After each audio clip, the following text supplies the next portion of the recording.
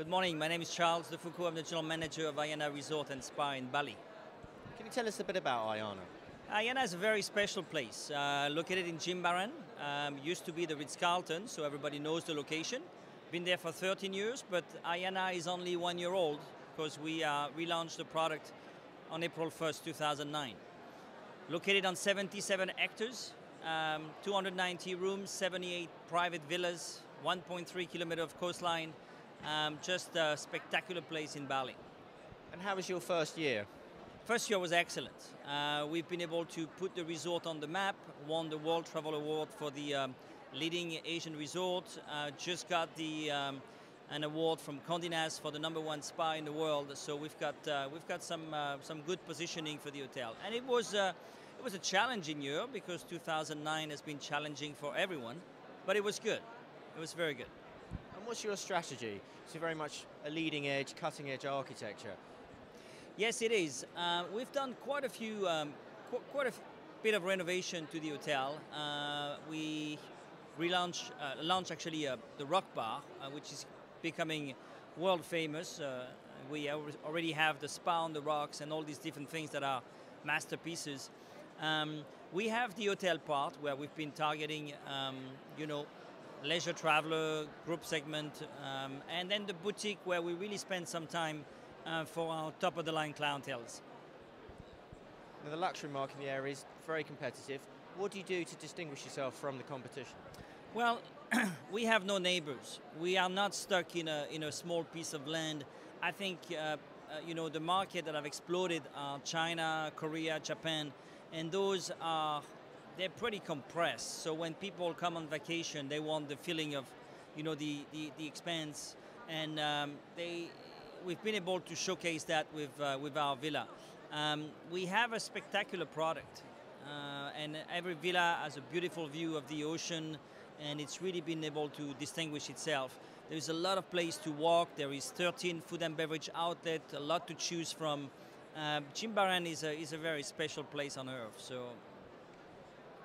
And is it a particularly tough challenge trying to balance the need to get away from it all and be in a luxury environment with the need to provide the very, very best service in the world? How do you balance the two?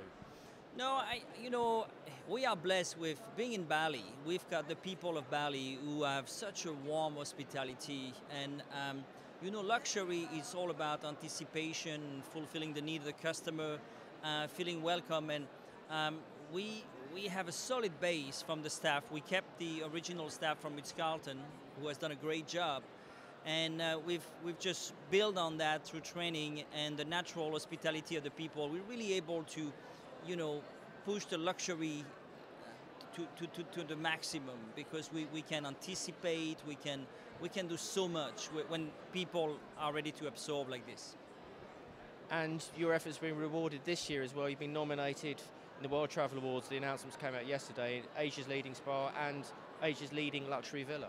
That's correct. We are very excited. We're very excited because we've done a lot, and being recognized, by the World Travel Award means a lot to us. So we're very excited. Very excited. Let's see what happens. Now, you've been in the business a long while. You're one of the veterans, most respected figures in the industry in Asia. How do you see the market evolving, particularly the luxury market evolving over the next decade? Very competitive. I think it's going to become confusing for the customer because there is just so much out there, and there's just so many products and so many locations to choose from. I think although the internet will take over in terms of search, I think your travel agent is still going to remain a very important component.